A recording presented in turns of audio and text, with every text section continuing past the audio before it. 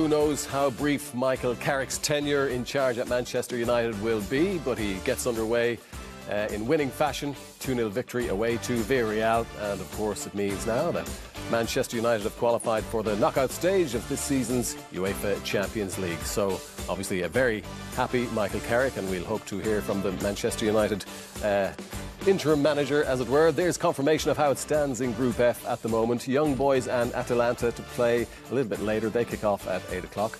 But Manchester United through Villarreal, still in second place, but they can be overtaken by Atalanta if they get the victory away to Young Boys later on, as I said. So, a satisfying finish for Manchester United, and I suppose we've got to keep in mind that it was an improved performance in that second half, but they also have to thank the goalkeeper for keeping them in it in the first half, and particularly during the second half where he pulled off a remarkable save to keep it scoreless. Yeah, it's a wonderful save he pulls off from Tavares when he comes in on the right side volley and he gets down and pushes over. But the introduction of Fernandes and Rashford made a huge difference. Just the energy was lifted, the passing, going forward, breaking lines, everything about them, they came to life. And there was a huge difference in the second half. You know, they started off Villarreal with decent enough, but as soon as there was the introduction of those players, they just showed their quality. I suppose you have to do an initial assessment of Michael Carrick's performance in the dugout, and the mere fact that he made successful substitutions is a good sign for him. Brave decisions beforehand, big decisions, leaving Fernandes out. And he deserved to be left out. He's been poor, and he was really poor against Watford. And I know Ronnie spoke about how good he was when he came on. Great sign to see him come on and not sulk, not moan. Carrick bringing him on early enough so he could make a difference. When he came on, he was involved in everything good. But yeah, you know, positive. It was easy for Carrick to come in there and just not rock the boat and leave Fernandes in there and leave Rashford in there. No, made a big decision, and then it worked because they came on and made a difference when he did bring him on. And of course, it wasn't the most confident of performances in the second half, but after the Ronaldo goal, they seemed to settle down a little bit, and then there was only going to be one winner. But do you think, from a confidence point of view, that result will mean a lot to this United team? Well, they're through now to the next stage, so that in itself is a huge thing. So for the team going forward, they're going to feel like, okay, we have another bite of the cherry. They're in a position there where they can continue on and push into those groups, into those knockout stages. And for this group of players, with a new manager coming in, again, there's a lot on the table for them to play for. But I think that second half performance, the latter stages of it, they passed forward, they broke through the lines, they played with energy, and it was just much improved. And keeping in mind too that the players will be conscious whether the new manager, permanent manager, comes before the end of the season or not. A lot of these players will be playing for their places at Manchester United over the coming weeks and months, won't they?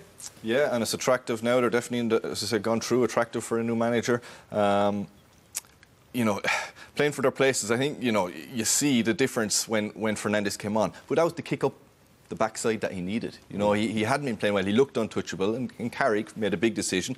Dropped them, brings them on, he plays well.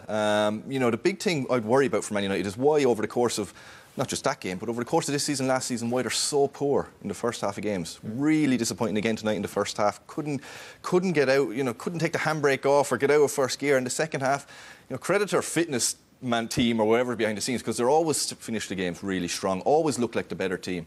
They did on Saturday against Watford until they got the sending off. Maguire came out strong in the second half, should have scored goals. So, you know, whatever it is, whatever happens, whatever substitutions they make, they love a pitch to be opened up. Good players love space. They come alive when the pitch is opened up. But when it's a bit more tactical, when it needs to be a bit more organised, that's when they struggle. So, listen, something for a new manager to get stuck into and work on. But definitely signs of hope. Yeah, so if you were at Manchester United now in a decision-making capacity, Stephen, would you want to get that interim manager in now? Would you go further with Carrick, or would you really try and get the man who will eventually take the reins permanently in before the end of the season? Ideally, if you can get hold of the manager you want to take over, which seems to be pointing towards something like Pochettino, you try and get him in now, and you do everything you can. Like, it's Manchester United. They're not the type of team that need to wait. If they see something, they should be able to and be in a capacity to go get it done. So if they have someone they've earmarked that can take this team forward, and like Kevin was talking about there, you know, that start, it's the second half, they can finish so well, they can finish strong, they can have players that can influence the game. Why not start strong? And that's something a manager can come in and think, right, this is what we do well, this is what we don't do well, let's go and organise ourselves from the start of the game, be resilient, be started. Because they gave up a lot of chances, and Villarreal could have gone at half-time in a comfortable lead in this game. So to come at the second half and be able to push themselves through like they did, that's what a manager can identify. And for me, get someone in now if you can. Yeah, but listening to you guys as that match went through, I mean, you talked an awful lot about what was going on in that Manchester United midfield, and Fred and McTominay, they came up time and time again. So no matter what manager you have in there, I mean, the options at midfield still seem pretty limited. Is that where they need significant change? Well, they have a £100 million player who's injured and hasn't really performed over the last couple of years in Pogba. No, he's not the answer. It doesn't look like he's the answer, and you hope every time a new manager comes in that they'll be able to figure him out and be the answer and get him to play like he does for France. But listen, if he's not the answer, McTominay and Fred, again tonight, take too many touches, too slow. For all the money Manchester United have spent, they've been really disappointing. But I give them credit where credit's due. Both of them in the second half stood up, stepped forward, got higher presses, won some tackles, looked to play forward. So, again, when the game opened up, they came alive. But when it was more tactical and you need to move the ball quicker and you need to be better with your pass, more precise, the two of those are a weak link. The difference for Pogba, you're talking about Pogba for France, is N'Golo Kante. That's the difference. You have a player of that quality playing beside him, makes his job much easier because you know he's doing the equivalent to what almost two holding midfielders do. So that if United want to get the best of Pogba, they need to identify a player that can come in and do that job. Well, you'd have to say Manchester United were gifted the first goal, but if you're going to gift an opportunity to somebody, I suppose the best man to gift it to is Cristiano Ronaldo, because he will take it. Yeah, fabulous finish. This is where, talk about first after press. Watch Fred here, I'm highlighting. In the first half, he was reactive. This time, he reacts first. Gets there, doesn't wait for the ball to be passed. He's on the run and in. Ronaldo, you want it from him. But Fred does really well, wins it high up the pitch. And Ronaldo, you know, great awareness to know where the keeper is. There was only one finish, really. Gueye is poor on the ball there. First time tonight, he got caught on it. But Ronaldo had only one finish in his head. First time without looking, knew the keeper where he was. That's why he has all those goals. That's why we questioned whether Carrick might take him I was wondering where you got to say. I said leave him on, obviously. But listen, that's why he was on the pitch. That's why he saved. This, as I said before, and he kept Solskjaer in the job so far this season. A number of important goals. I think in the Atlanta one kept them in the Champions League, and again tonight, really important finish. And he worked hard tonight, and he looked really up for it. And they all did, in fairness, in the second half. But he led from the front. I thought he was impressive. He wasn't on the ball a whole lot, but he did what he had to do. He's 36 years of age, and he was, listen, trying to inspire and trying to get them up the pitch. You see him trying to get him forward. You saw him in the second half trying to get lads forward. I see him hugging Fred in the celebration there. You know, basically for doing what he wanted to do, get forward, win the ball high up the pitch, and it worked out for him. Yeah, you can rely on Ronaldo. What about Jadon Sancho?